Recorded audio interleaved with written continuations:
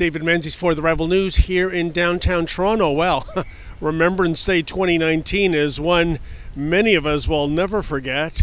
In addition to honoring the veterans, there was the unbelievable firing of Don Cherry by Sportsnet.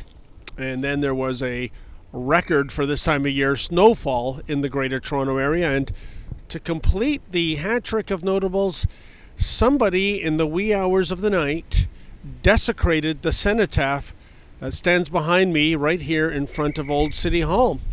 Now, what was notable about the graffiti is that it wasn't some kind of an F-bomb or other form of profanity, and nor was it some sort of vulgar symbol such as a swastika. It was a line of text in blue paint that read, "Ye broke faith." And that would seem to be a direct reference to John McCrae's poem in Flanders Fields, "If ye break faith with us who die." Now, police and other authorities have no idea who the culprit is, but the fact that this piece of graffiti references in Flanders Fields is makes one raise an eyebrow. Could it be a veteran himself or herself that was responsible for this act? And I say that, folks, because do you remember a couple of years ago when that veteran at a town hall meeting asked our Prime Minister, Justin Trudeau, about why the government was doing so little for veterans? Well, in case you've forgotten, check out this clip. You have ISIL or ISIS members coming into a reintegration program.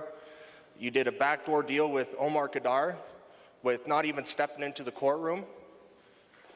So again, my question is, what veterans were you talking about? Was it the ones that fought for the freedoms and values that you so proudly boast about, or was it the ones who fought against?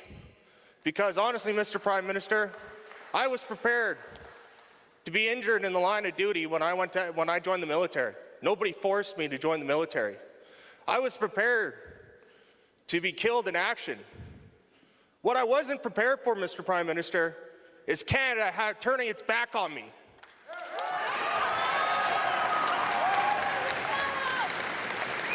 So which veteran was it that you were talking about? Why are we still fighting against certain veterans groups in court? Because they're asking for more than we are able to give right now. So maybe was this desecration of the Cenotaph some pent-up frustration by a veteran? It could be, and I understand it. I really do, because the veterans have given so much for this country. Some of them return home missing limbs, suffering from PTSD. Some of them don't even return home, and our government says you're asking for too much when they give sometimes everything. But by the same token, although I understand the rage of so many veterans in our country, you cannot condone this kind of vandalism.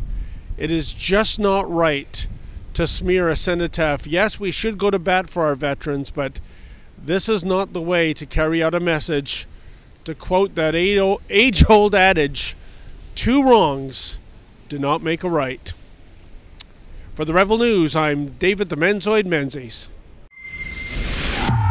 Hey folks, if you're like me, and I would wager millions of other Canadians across our great Dominion, you just can't believe that Don Cherry, after almost 40 years, has been fired from Hockey Night in Canada thanks to what some deem to be politically incorrect speech.